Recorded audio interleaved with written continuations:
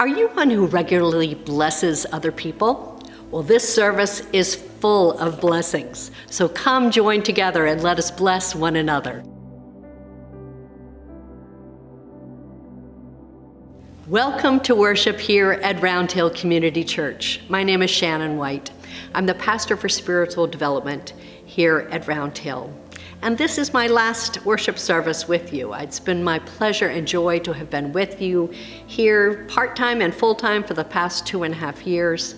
I wish you grace and peace. Before we begin this service, there are a couple of announcements that I want to make before we get into our time together.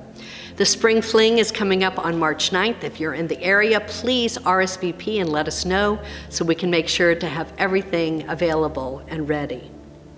Church World Service packing event will happen in mid-March, and there are ways that you can give even remotely by ordering some of the needs that are then packaged here and sent around the world to people in need. And please check out our website for all ways during Lent in terms of how you can give and learn and worship together. Let us worship God. Our opening prayer this morning comes from the Reverend Fraser McNaughton of St. Magnus Cathedral in Kirkwall. Let us pray. Come into the chill of our existence, O God, and the cool of our soul. Bring the warmth of your presence and the glow of enthusiastic worship. Come into the routine of our church, O God, into the familiar nature of our relationships. Bring the joy of good friends, the assurance that there are those on whom we can rely. Come into our habitual ways, O God, the groove of our family life. Bring the inspiration of fresh challenges, the satisfaction of caring for our loved ones faithfully. O God, we rejoice that Jesus the way goes ahead of us. He is the pattern of our faith community, the direction of our future. O God, we rejoice that Jesus, the compassionate one, goes with us, calling us to acts of caring, showing us how much can be achieved if we work together. Amen. And let us pray together the words that Jesus taught his disciples to pray together, saying, Our Father, who art in heaven, hallowed be thy name.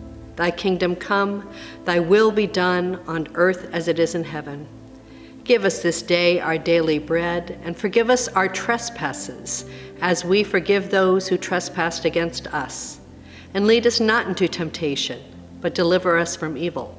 For thine is the kingdom, and the power, and the glory, forever and ever. Amen.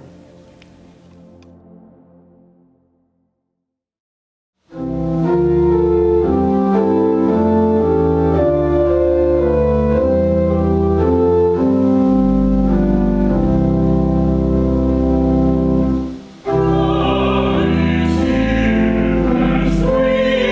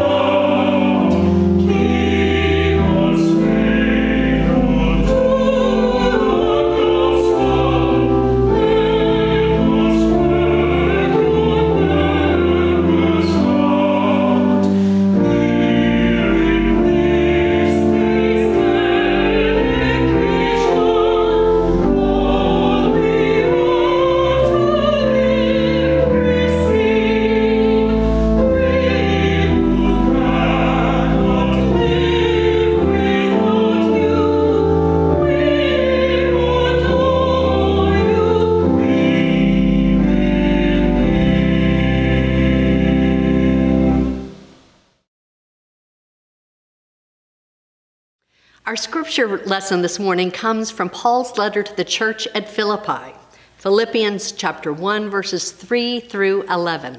Listen now for God's word. I thank God for every remembrance of you, always in every one of my prayers for all of you, praying with joy for your partnership in the gospel from the first day until now. I am confident of this, that the one who began a good work in you will continue to complete it until the day of Jesus Christ. It is right for me to think this way about all of you, because I hold you in my heart. For all of you are my partners in God's grace, both in my imprisonment and in the defense and confirmation of the gospel. For God is my witness, how I long for all of you with the tender affection of Christ Jesus. And this is my prayer, that your love may overflow more and more with the knowledge and full insight to help you to determine what really matters, so that in the day of Christ you may be pure and blameless, having produced the harvest of righteousness that comes through Jesus Christ for the glory and praise of God. This is the word of the Lord. Thanks be to God. When I have left congregations in the past, including the time that I left here at Round Hill last time in 2012, I've always asked myself, how do I leave well? I once asked that question of a coach with whom I worked. And he responded to me by asking which scriptures came to mind of leave-taking. We discussed Jesus' death and resurrection, Jesus' subsequent ascension, and a story which has always left me somewhat melancholy, the story of Moses' departure, where he addresses the children of Israel, telling them, after all they had been through together, all the wanderings in the wilderness, that someone else, another leader, would have to take them into the promised land, even as they could see it in the distance. We talked about how the final weeks of my time might be seen in its entirety as a blessing and a benediction. Each week an action, each meeting with congregants, each interaction being a piece of a kind of mosaic, if you will, which would ultimately be seen as a final blessing. I liked that image. Now, I would never think of myself as anything resembling the messianic figure that Moses was talking about, and God knows that that's not true. Nor would I want anyone to put me on a pedestal. My job here has been to work as a part of an amazing staff led by your very abled and talented and vision-filled pastor, Ed Horstmann, to take you on a small part of the way, and now to hand that baton on to someone else, the next person, who will take you the next steps until he or she passes it on to the next person in this position. So as I thought about this day, this sermon here online, I thought about a series of blessings that would be appropriate to celebrate our life together along with this part of the journey, and to bless you on your way with the knowledge that God has been with us, is with you now, and will be with you in the future. So we begin here in this sanctuary, where we sit, even if virtually. The sanctuary, a place which holds so many memories of hopes and dreams and prayers for stirring, emotional, spiritual, and even physical connections with God as we interact with one another. Bless this place, O God, which brings us together for worship, for prayer, for music which soothes and inspires, for its flexibility to host God's people for the hearing of God's word, in spoken word and in song, in silence, and in ways we treat one another.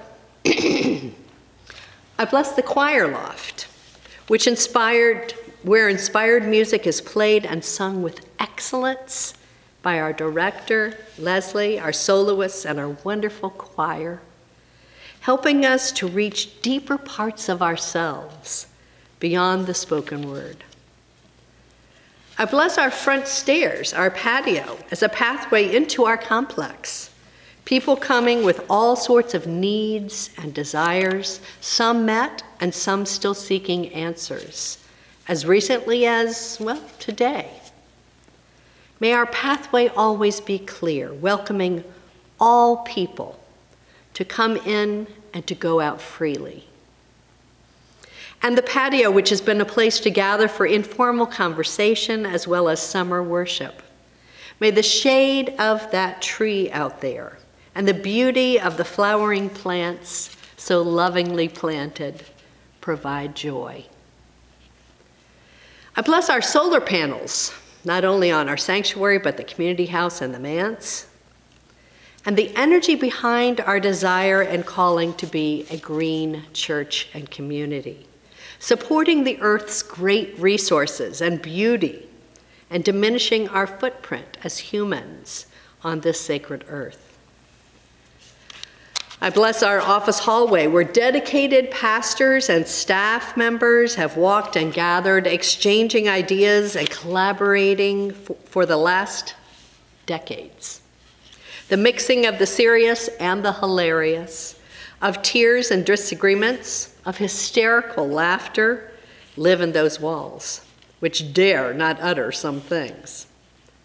I bless the art gallery, where the expression of artists is splashed across the walls, encouraging creativity in us all, and reminding us of the many viewpoints which exist among humankind. And for all of those people who have gathered and will gather in those, along those paths, in the art gallery and in the hallways, may they know that they are loved and welcomed.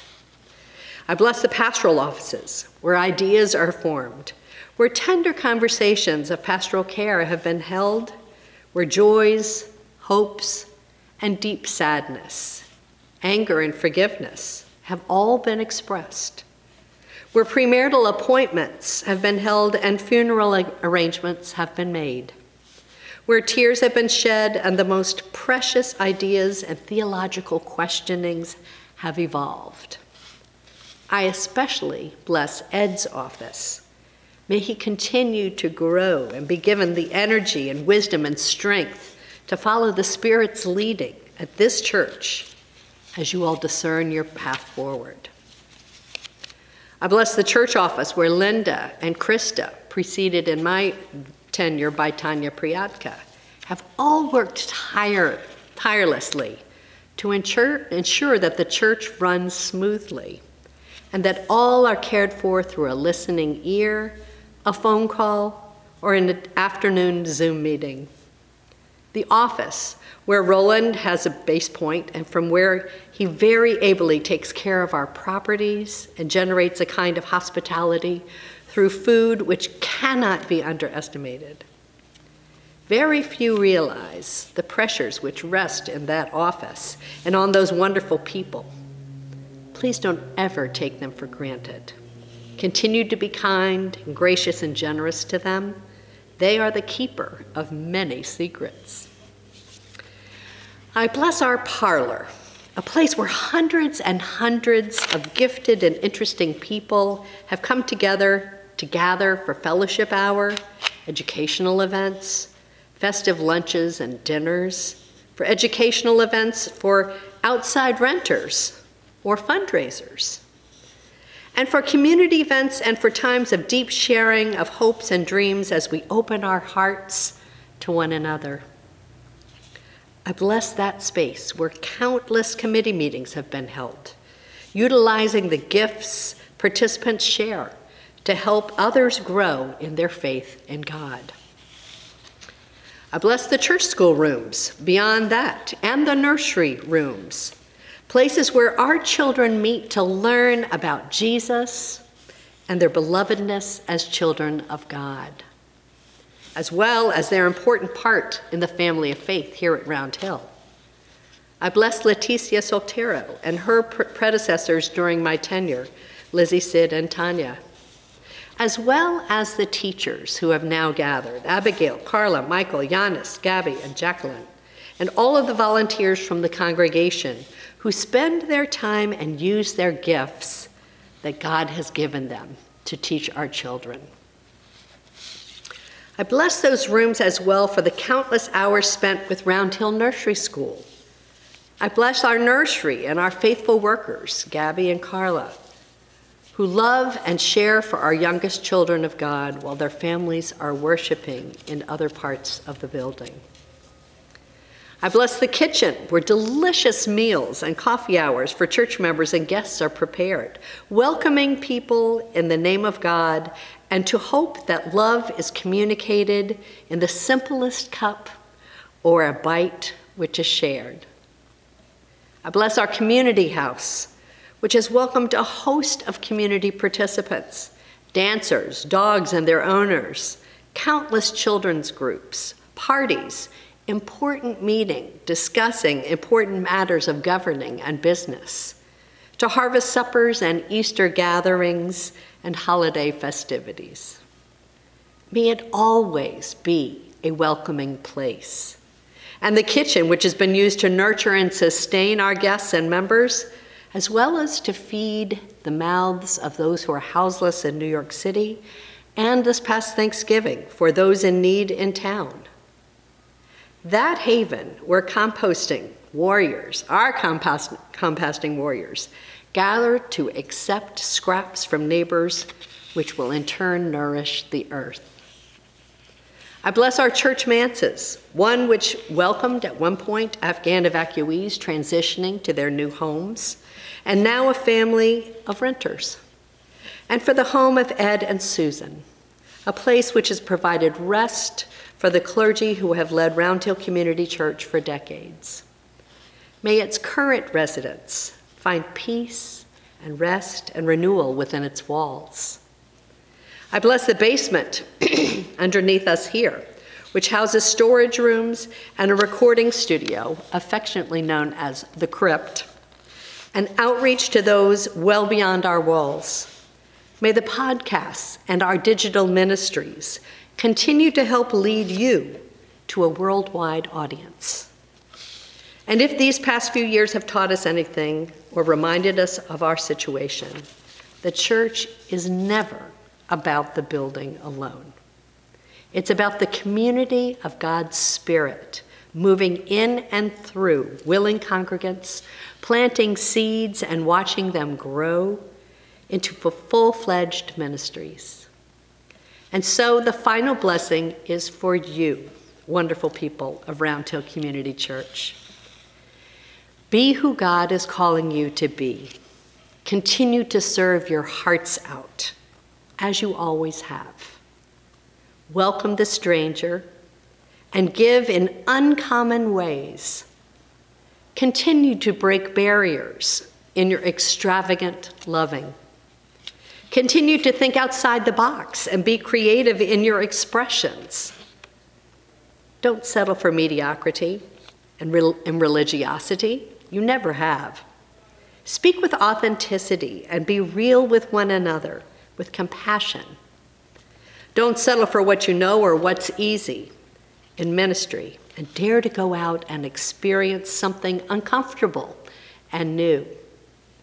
That's where the Spirit abides. But most importantly, remember this. Love God with all of your heart and your mind and your bodies, and love your neighbors as you love yourselves. And you will be fine. May it be so. Alleluia. Amen.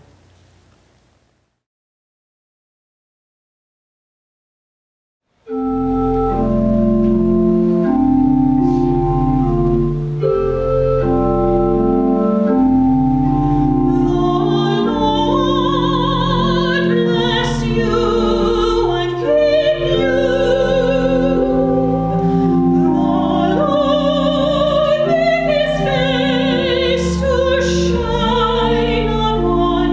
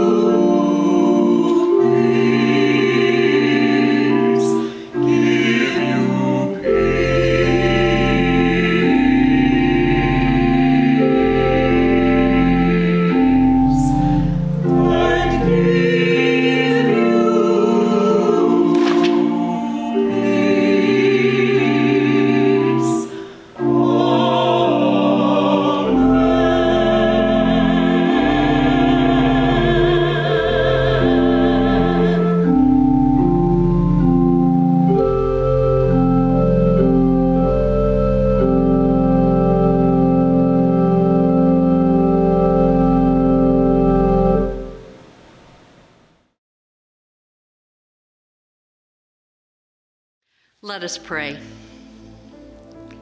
Faithful God, your Son taught us to pray and to never lose heart. But frankly, loving God, there are times that wear us down and we feel faint-hearted. We feel weary and close to giving up sometimes. And there are times, Lord, where we lose hope and give up.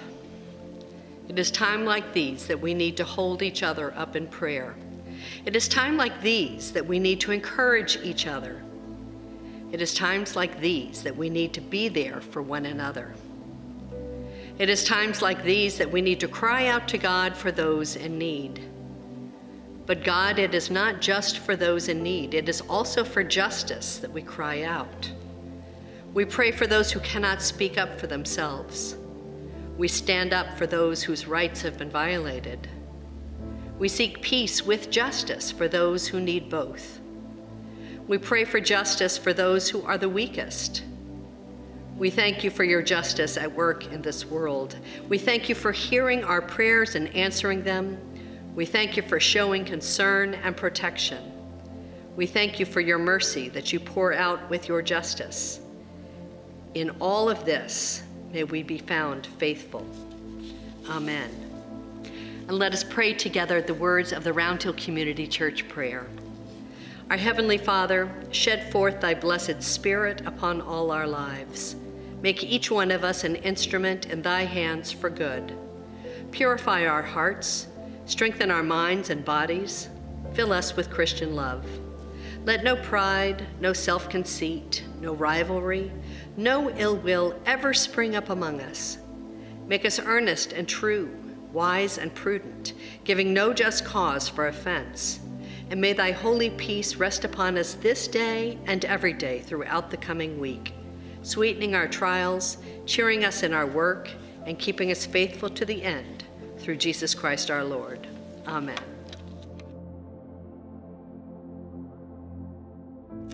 Hear now these words of blessing. May the God of surprises bring smiles and joys to your everyday and ordinary. May the God of love be seen in all we do and say. Never forget what really matters, so that you may live a pure and blameless life. May God, who began the good work with you and in you, continue to be at work in your life, bringing everything to completion on the day when Christ Jesus comes back again. Go forth rejoicing, for the good work has only just begun. And may the grace of God, Creator, Redeemer, and Sustainer, be with each and every one of you now and forevermore. Amen.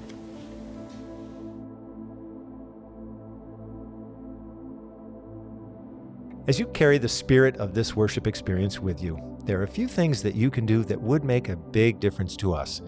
Like the video, subscribe if you aren't, and click the notification bell and select all. Thank you.